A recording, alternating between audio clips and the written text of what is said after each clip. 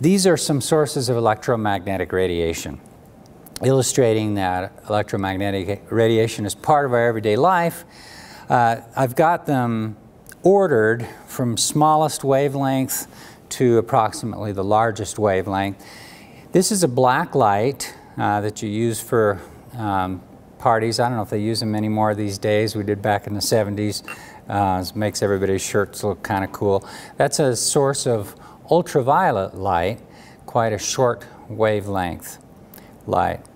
This is a green laser pointer which produces light of wavelength 500 nanometers approximately, green visible light. Then moving still in the visible spectrum, these two sources produce both visible and infrared radiation.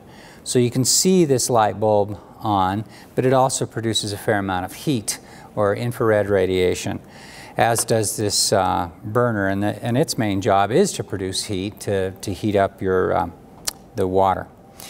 A radio, AM and FM, two different wavelengths of radio waves, and then a cell phone also in the radio range. Your microwave also in that same general area with very, very long wavelengths compared with 500 nanometers here, a tiny, tiny, tiny fraction of a millimeter.